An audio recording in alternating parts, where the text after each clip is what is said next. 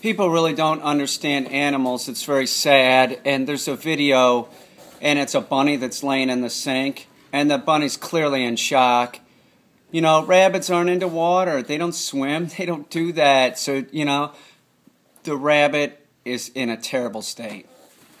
And everybody thinks, oh, isn't that cute? Or, you know, I don't know what people are seeing, but I see an animal that's in shock.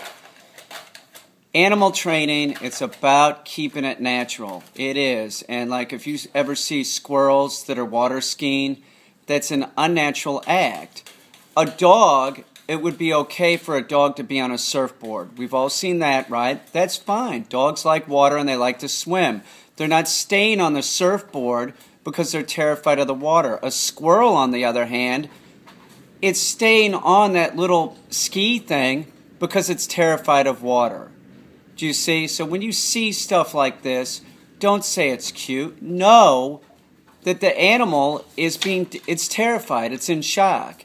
And the squirrel that skis, it's the same thing. You put the squirrel in a situation where it can't get off the skis, you know, and it's stuck in the water. That's not training. That's abuse. It's clearly abusive.